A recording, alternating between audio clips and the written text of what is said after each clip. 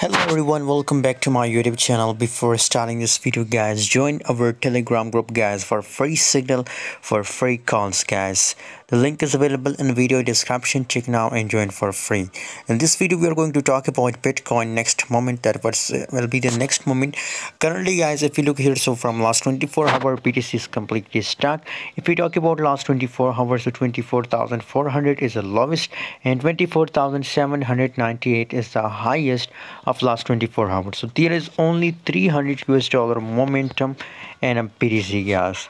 Now what should we do in right now situation, and what's the possibilities for BTC as it will pump or dump? Let's see guys. So guys, if you look here, the volume 24-hour trading volume 51.77% going looking negative.